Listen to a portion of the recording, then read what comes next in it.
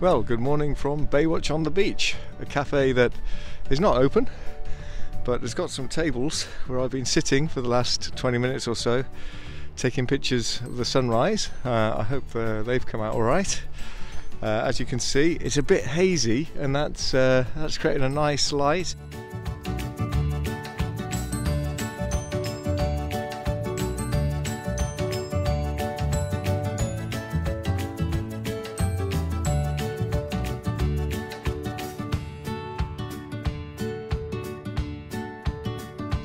Going to head down onto the beach, and you see how wet, as it were, the sand is. Now the tide is coming in, but I'm going to go down to the water's edge, I think, and see if I can get some of the light on these sand pools, rock pools. Right.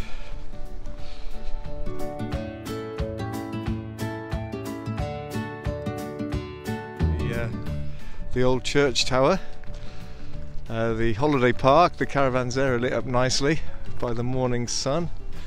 It's becoming a bit less hazy, and I think it's going to be a glorious day. You can see we've got the row of old railway carriages, which are now beach huts, and then some more colourful ones there at the end of, or towards the end of the seawall. Right, this one. See the groin doing its job here, retaining the beach, and you can see how much higher the sand is on this side and on the other side, so there's a bit of a drop. Yeah, that's what they're built to do.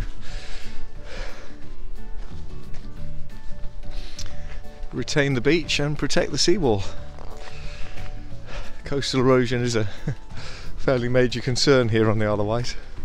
Bits of the island drop into the sea every year and are washed away.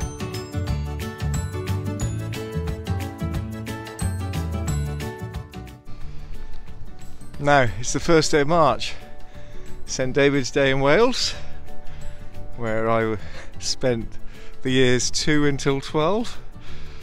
And then my Welsh, and though I did learn it in primary school, is virtually non-existent. I can count to 10 in Welsh. So maybe, hopefully, find some daffodils to photograph a bit later on, which I always associate with St David's Day. And the first day of meteorological spring, astronomical spring of course, starts on either the 20th or the 21st of March, but meteorological spring starts today. And though this cold biting wind, it doesn't quite feel like it at this time in the morning. I'm sure it will later on in the day.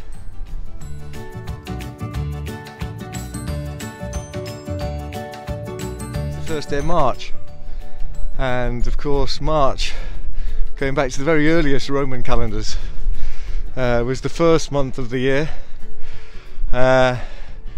named after Mars, the god of war. It kind of marked the start, I believe, of the fighting season in Roman times, and they were of course very good at fighting.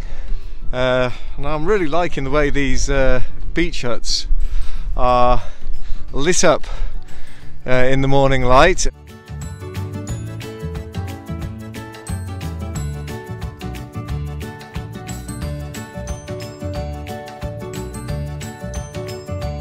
I think I'm going to move away from the beach and head out over the Dover, because some of that looks to be lit up really nicely. Some of the houses on the hill, some of the way the dunes are here, so maybe I should do this. Also the wind is a bit less here, so my hands are freezing. I think it's going to rise to maybe 11-12 degrees today, but at the moment it's probably more like 3 or 4, and there's quite a strong wind, and it's very cold. Now I must find some daffodils, as I said, to photograph on St David's Day. Un, dau, tri, pedwar, pum, Queer Scythe Oith Now Deg or something like that.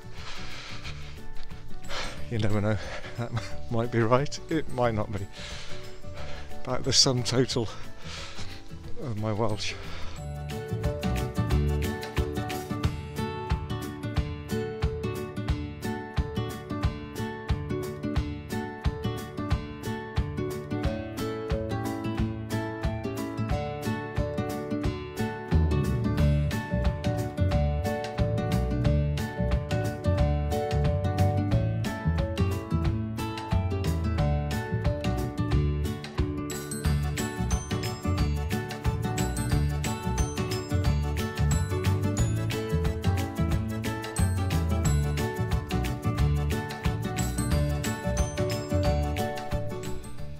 So this is quite a nice section of the causeway here.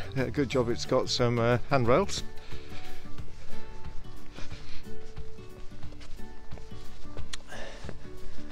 Maybe there'll be some daffodils in one of the gardens as I, or by the side of the road as I head towards St Helens that way. We'll see.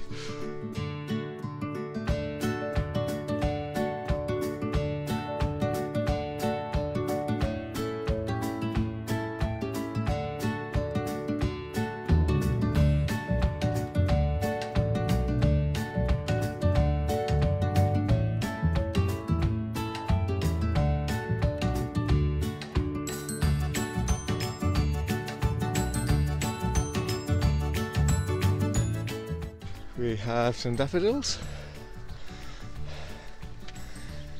They look quite nice against the white stones, the chalk stones. Right, that gate's lit up quite nicely as well. Right, let's try this.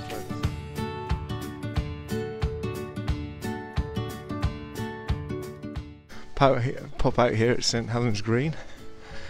As you can see, it's got a football pitch. Got a cricket pitch on the next green across.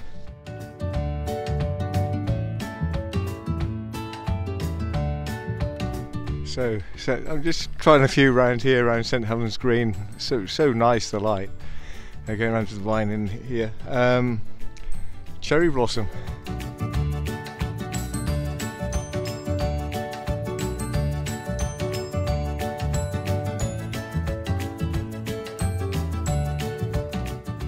Sophie Dawes, daughter of Richard Dawes, fisherman and smuggler, known as the Queen of Chantilly, was born here in 1792. So the house is at least that old, could be considerably older, I guess. Right, 1792, kind of just after America got its independence. Is that the year Washington? No, 1789 maybe. Anyways, around that time. 1776, the Declaration of Independence.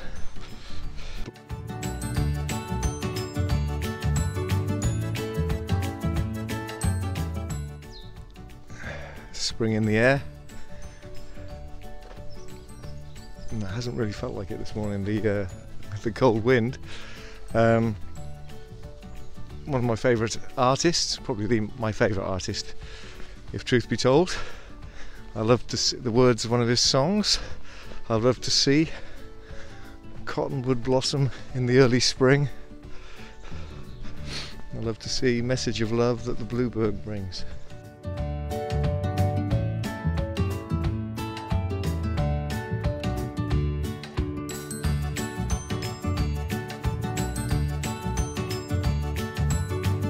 Right, so I'm almost back at the car, so seems like a good time to wave goodbye and say thank you for joining me, and I will see you on the next one.